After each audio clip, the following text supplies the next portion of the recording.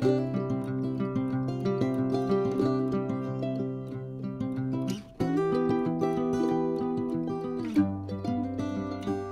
not always the sharpest tool in the shed, so when I get to certain stages of this boat project, occasionally I just have to sit and stare. And I had one of those instances yesterday as I was trying to figure out the construction of the collision chamber. And I was really struggling with the instructions. And it talked about building a jig, getting things level, drawing a line along the front that will be the collision chamber, and then using plumb bobs to figure out the shape of the aft collision chamber. So this is the part of the front of the boat that's probably the most vulnerable to impacts to driftwood or rocks or something. And it's a little extra insurance to make sure the boat doesn't flood. But I was having a hard time getting my head around the instructions. What's wrong with me? Couldn't solve that problem. What are we trying to accomplish? All we're trying to do is create a horizontal plane that is level with the stringers, but 11 inches higher, straight to the front of the boat and meet all those complex curves. So I made two of those jigs, just a 36-inch 2x4 with a cheap sheet of scrap plywood that is 11 inches high. Then using a straight edge, and this scrap piece of plywood comes down to a nice point, so that actually worked well. And then I can just sort of move it around here, and with Sharpie, mark the points. Another point, tick, tick. Then I measured to the point right here in front of the stringers to where the aft of this bulkhead will go, and figured out that that was 48 inches. So I marked a point here in the center of the stem. Then I measured 48 inches. Well, it would have been anything, but it just happened to be exactly 48 inches to get back to a line that puts me directly in front of the stringers. I did the same thing over there, so I'm square.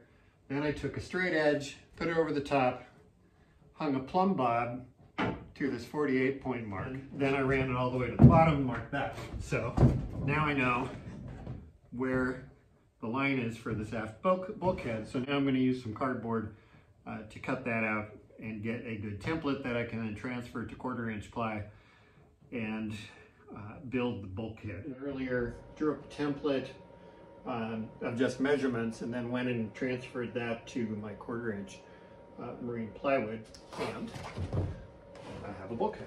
And it plugs in very nicely. So I'm not going to fit anything together because I am out of fiberglass resin. I'm waiting for a shipment. So I guess I'll just cut parts and stack them up until I'm ready to go. So on the top, I decided to just go full mounting with cardboard. So I have a few sheets of cardboard. I laid it down here. I kind of pressed it into fit, roughed it out with a few cuts, rough cuts, put it in, cut out a few more, got it good enough, and then I just do the old trick where you get it close to the edge, put a felt pen in a washer and trace along the edge, and that gives you a good true line that when you cut out, it snugs up really well against the hull of the boat. Sorry I didn't film while I was putting this in, but it was awkward and just a lot of repetitive work. Two pieces on top, right and the left, fiberglass the back sides, epoxied the edges where they were going to go, set them into place, temporarily screwed them into place, and then I just glued them in. I used a lot of thickened epoxy to around the edges to get it to adhere to the boat side, and then I did the 4-inch tape over the fillet to smooth it out, and I think it looks pretty good. Down below I have the what is it, 7/8, 15/16 drain plug that I made earlier, and up here for the access, I'm not very good at cutting holes, but I finally got it rounded out, and this will be my access to the port. So that's what it looks like. It's a good start on the forward section. I am sad to say that getting some of the supplies is really difficult now. This E-Bond epoxy, which is what I've been using, I've been buying in 15-gallon packages, which has been great.